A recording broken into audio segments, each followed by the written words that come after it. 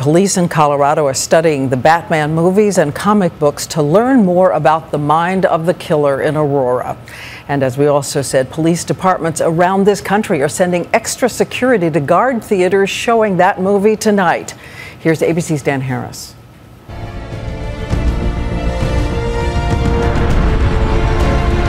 The movie event of the summer has tonight become a massive security concern. At AMC theaters, nobody's allowed in with a mask or a fake weapon. Fans we spoke with were mindful but undeterred. No part of you is thinking, I don't know if I want to go see this movie.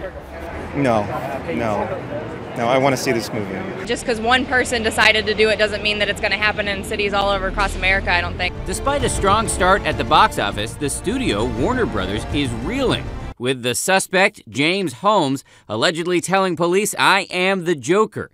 He dyed his hair, possibly to look like the character in this scene.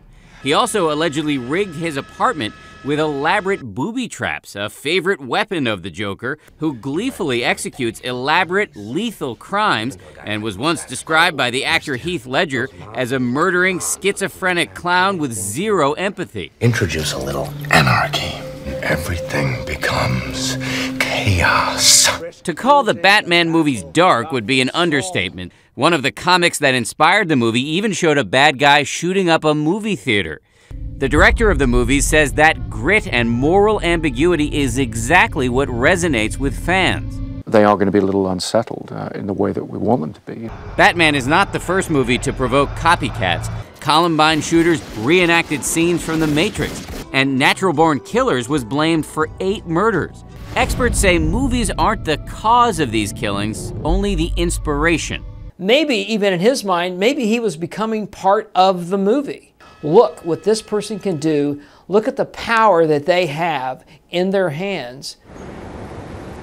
And tonight we're outside a movie theater in Manhattan where at times there have been lines, Diane, around the block. And just moments ago we got a statement from the director of the movie who says, quote, "The movie theater is my home, and the idea that somebody would violate that innocent and hopeful place in such an unbearably savage way is devastating to me."